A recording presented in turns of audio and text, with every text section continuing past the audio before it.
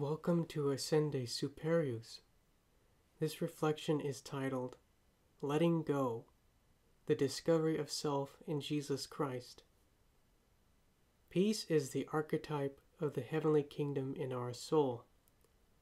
It is the state of grace, the indwelling of the Holy Trinity in our hearts. As much peace as we would like to receive in our lives, the more we must be willing to give. The true antidote for finding peace is to be free in Christ. Jesus says to us in the Gospel, "My peace is not of this world." As Christians, it is imperative that we do not amalgamate our lives with the world, meaning, do not be a hypocrite, do not be a fence-sitter, lukewarm and undecided in your conviction to follow the Lord. For if we would be aware of the repercussions of such a faith, our Lord would rebuke us, saying, "I do not know you, ye of little faith." To be a Christian means to pick up our cross and follow Him. We try to avoid this as much as possible by redirecting our lives on paths that seemingly unburden us from acknowledging our issues, i.e., our sins, those things that are real and detrimental to our development as human beings in the image and likeness of God. By trying to bury our problems with denial or an attributed false piety, we only enmesh our soul in a spiritual torpor that causes our intellect to fall into paralysis, where we cannot discern right from wrong. And so, every choice that we make becomes an endless maze of trying to find the exit from our concerns.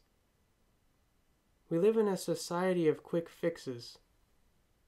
We will often grapple with the contradiction of the state of our interior life, which is so muddled with attachments while trying to adopt an outward life where everything seems perfect. But we are never changed from within because we are so concerned with modeling ourselves on the material senses.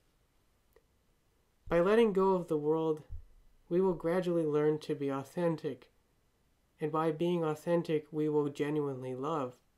We will love all, even our enemies. We will follow the words of our Lord. "This is my commandment, that you love one another as I have loved you." And so, by detaching ourselves from a world of false loves and a false sense of peace, we begin the journey through the process of self-denial and the virtue of humility to become who we truly are. And by being ourselves in Christ, we find true love, a relationship that is other and beyond all limitations. As difficult as it may be to let go of people, be aware of relationships built on Pharisaic expectations.